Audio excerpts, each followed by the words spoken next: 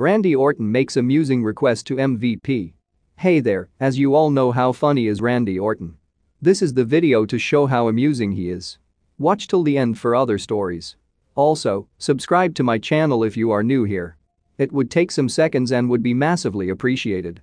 Randy Orton had a request for MVP of the Hurt Business after he assured Bobby Lashley that he will try to arrange a US title match between him and Riddle. As previously reported, Bobby Lashley agreed to give Riddle a US title shot after the latter requested the same via his official Twitter handle.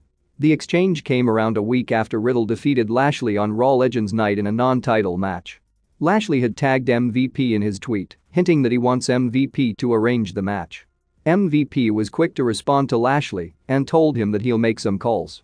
The tweet grabbed the attention of Randy Orton, who had a hilarious response to the same. Randy said, "Puff off, can I watch?" As Bobby made a request to MVP, Randy also had that hilarious request for MVP.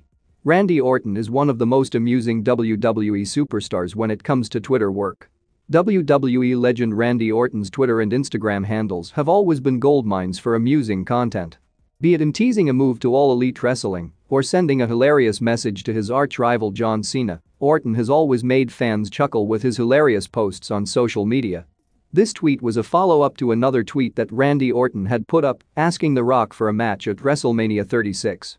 The Rock jokingly rejected the offer and reminded Orton that his body is still recovering from the beatdown the Viper gave him on WrestleMania 20. Fans might remember that Orton, Ric Flair, and Batista faced The Rock and Mick Foley on WrestleMania 20 in 2004 in a winning effort. Fans were quick to sense what Randy Orton was hinting at in his response to MVP. Orton is one of the greatest heels in WWE history and has revitalized his career as a top villain over the past year. Similar to his work as a wrestler, when it comes to interacting with fellow superstars on Twitter, there aren't many who do it better than him. That's it for today, see you soon, peace out.